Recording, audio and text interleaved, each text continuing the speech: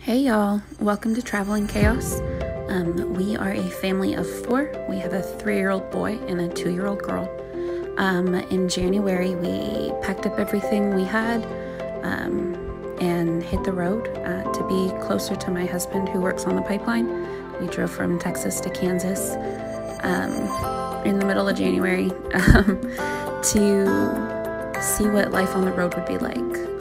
Our end goal essentially is to get a 5th wheel and be full-time in the 5th wheel, but for right now we house hop and hotel hop, and that's worked for us.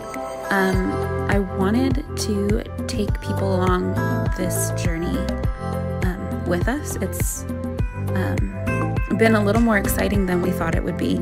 I kind of thought we'd just be staying home, but we found ourselves exploring a whole lot more than we thought we would. We have been to 8 states in the last 4.5 months and seen so many things, and I want to let other people experience it with us. I want to take y'all along with us and show y'all a little bit more of the chaos that comes with this lifestyle, but also the complete awe that you're left in just getting to experience some of the places we go to.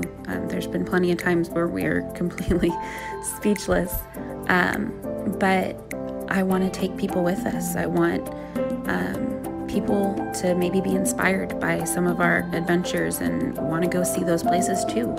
We try to go to places that are a little lesser known, along with some of the national forests and national parks as well, but we try to see places that are less traveled or we hear about less, because sometimes those have given us some of the best memories, but we want to bring people with us. So I wanted to share that. I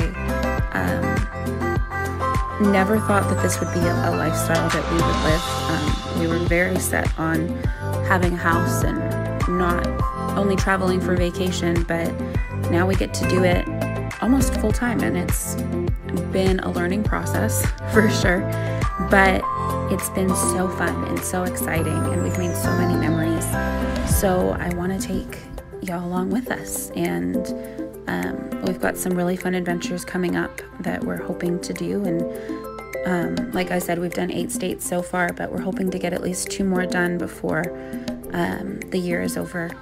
So I hope that y'all will join us with our next video.